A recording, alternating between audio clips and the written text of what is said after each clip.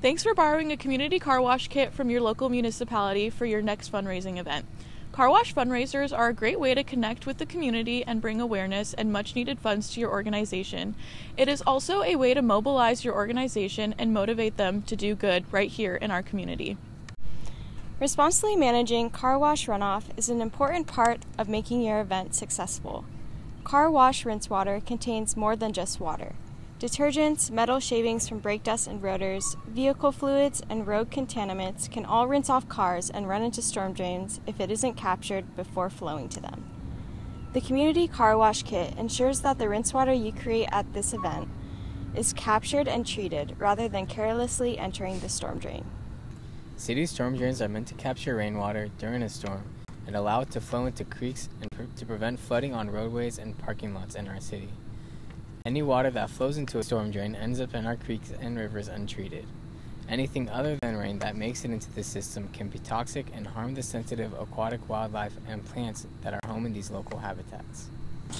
When using the car wash kit, we provide a mat and cover to protect the storm drain so that rinse water is prevented from entering the system and thereby the creeks. We also provide a way to capture or divert the water that is simple to use and effective at keeping our local creeks clean. Let's walk through the steps to best use the car wash kit so we know how it works. First things first, request to borrow a car wash kit by contacting your local municipality online. Next, locate your wash spot. Look for a safe but visible place to hold your car wash. Once you figure out where you'll be washing cars, determine how the rinse water will flow. Take time to locate any downslope storm drains or drop inlets. These may be drop inlets in the parking lot or could be catch basins further down the street. A city employee will schedule a time to come out and check the location of your car washing event and go over any details needed to protect wash water from going into a storm drain. The day of the car wash, use a broom or shop vac to clear the area around the storm drain so the cover will form a tight seal.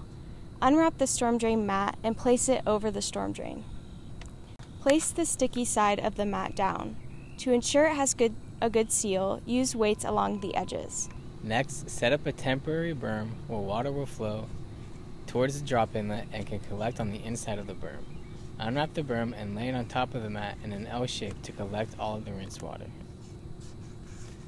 Berms can also be used to direct water into landscaping. Place the sump pump inside of the berm's L shape where water will collect. Connect one end of the 15-foot hose directly to the pump. Connect the other end of the garden hose to the soaker hose.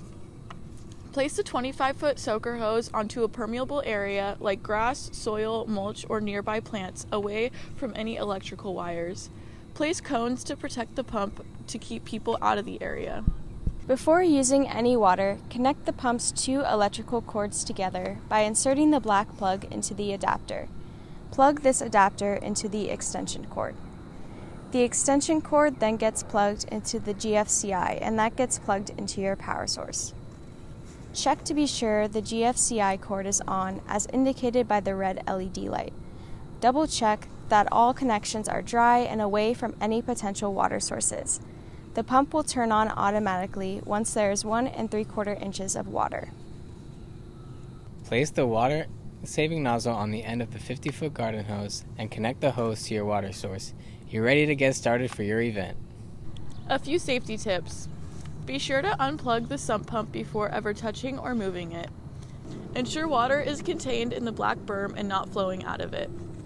Check the permeable area often to make sure it is still soaking up the rinse water and not allowing it to pool or run off. If it begins to pond or run off, move the soaker hose to a new area to prevent any excess runoff. Good luck with your event, and thank you for doing your part to protect our creeks. Remember, they are ours to protect.